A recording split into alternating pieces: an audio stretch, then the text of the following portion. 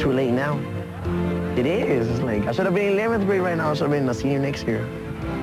You know, and I'm not. I'm still in the 10th grade, you know. It's too late. Everybody dropping out. Not everybody, not all Latinos, but far too many.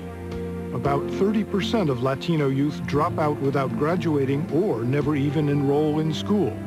About 150,000 Latino youth quit school last year. And if nothing changes, that number will only increase because Latinos under the age of 18 represent the fastest growing segment of our population. Most American cities have large Latino populations, both immigrant and native-born. Dominicans and Puerto Ricans in New York, Cubans in Miami, Mexicans and Central Americans in Los Angeles and much of the Southwest.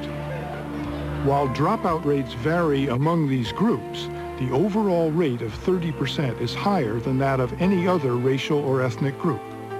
By contrast, 9% of whites and 12% of blacks fail to finish high school. What explains this persistent and seemingly intractable failure rate among Latino youth? Who's to blame? Is there a simple explanation? Society is always asking the schools to solve its problems, including this one. Most educators seem willing to search for solutions, but whether schools alone can solve the problem is doubtful. The Merrow Report. Lost in Translation, Latinos, Schools, and Society is brought to you by the people of Toyota.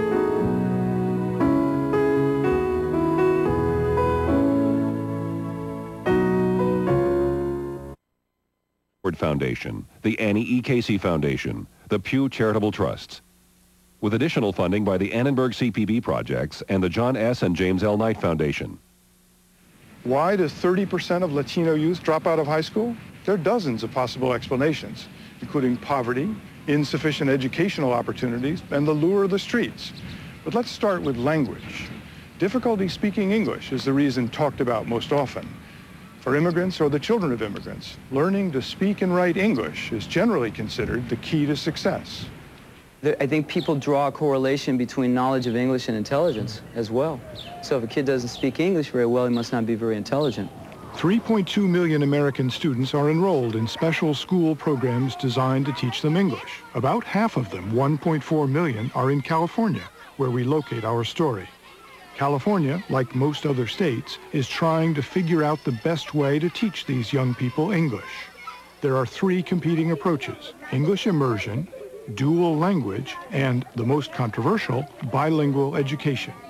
In bilingual education, teaching in the early grades is in the native language, but in English in the later grades. And they need to at least have knowledge in their own language of how to read and how to write, because many of the skills in Spanish are transitional to English. In the method known as English immersion, all teaching is in English from the beginning. It is really a very simple process in teaching English. If you can speak English, you can teach English. In dual language classrooms, all children learn to speak and write in two languages. We are all learning a second language. Some of us are learning English as a second language, and some of us are learning Spanish as a second language. In 1976, California passed a law requiring bilingual education. In this approach, students are first taught in their primary language and moved gradually over 3 or 4 years into English. The goal is English fluency. In this kindergarten class at Woodlawn Elementary School in Bell, California, at least 90% of the day is in Spanish. Está bien, ¿verdad? Es un libro bien bonito. ¿Qué ven aquí? ¿Qué es esto, el bebé? Un potrillo, ¿verdad? Dígame potrillo. Este es un gallo. En inglés decimos rooster, ¿verdad? Bilingual classes work, children do learn, and they do become fluent in English. And that's the goal of the bilingual program, is for children to become fluent in English. Mary Jenison co-teaches with Carmen Ibanez. As with most kindergartners, these 5- and 6-year-olds learn the basics, the alphabet, how to count, and how to write their names. Lourdes, oh, mira, una S. ¿Es la mayúscula o la minúscula? La minúscula. She's doing S words and finding the S in the children's names, because one way children learn how to read, especially when they're beginning, is finding letters in their names. ¿Cuántas hay S en la palabra Julián? ¿Cuántas es? Cero. Vamos a poner cero. Kimberly, tu nombre es cero. Vamos a poner cero. Oh, mira, Lourdes, ¿cuántas? ¿Cuántas? Una. Vamos a poner una. About 10% of the day is spent doing English as a second language, which is commonly abbreviated ESL. Whatever literature I'm doing in Spanish, I try to find something in English that relates so that I can teach an ESL lesson in my classroom as well that will go with the literature. At Woodlawn, playtime is also learning time. These kindergartners have a supervised period in which they jump rope and play games in English. Now help me say the rhyme. Here we go. Hippity, help me hippity, hop. How many? 4. I stop. Good. Okay, Andrea. 1. Try again, Andrea. One more time, Andrea. Count. Everybody help me count. 1.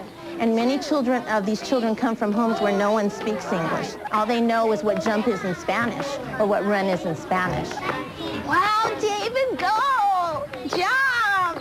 Oh, good job! And they're going to become fluent English speakers. But they need to start out where they are now, because they don't have someone at home to help them speak English. And they need to at least have knowledge in their own language of how to read and how to write, because many of the skills in Spanish are transitional to English. By second grade, about half of the instruction is in English. For example, Maria Dolores Solares teaches math in both languages. How would we say the second? $2.96.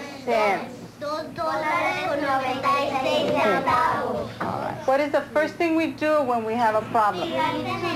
Nos fijamos en el signo, and that is we look at our sign. You were teaching math. You were doing some dollars problem, yes. And you were kind of moving back and forth. I need to do that because I have some students that their basic language is Spanish, and they don't have enough skills in English to be able to understand it all. Later in the day, Solares conducts a lesson on the solar system in 2 parts.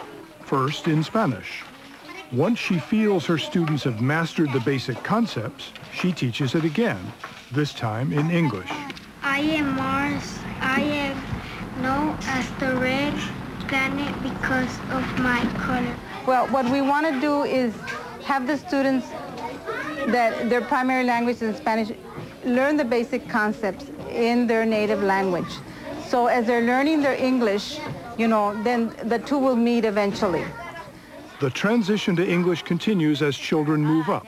In this class of 3rd and 4th graders, virtually all of the instruction is in English, although teacher Janice Tamehiro does speak Spanish. I was looking around the room. On the walls, almost everything. The print is in English, and it's the children's print. And they can read it to you. They're the authors. And so you will see that they are functioning in English, but if you ask them in Spanish, they could tell you what they did in Spanish. When you read books, do you read books in English or in Spanish? Both. Wow, I get English, I get Spanish, and I get both. Well, now who reads in both? Oh, everybody reads in both. Well, how do you choose which one? Can we go back here? We try to figure it out which one is the one that is more interesting. I want reading to be a pleasant experience, and I want them to read what they want to read. So they will choose. Sometimes you'll see them pick English books, and sometimes they choose to read the Spanish books. They choose, though? Yes. And these are books that they take home and read. Now, if you have a question to ask Mrs. Tamehiro, do you ask her in English or in Spanish? English. Why? Because she wants us to learn more English if we get mixed up. Well, if you went up to her and asked her a question in Spanish, would she answer you in Spanish? Yes. Yes. She would answer you in English. Would she make you speak in English? No. You're allowed to speak Spanish? Yes. I'm trying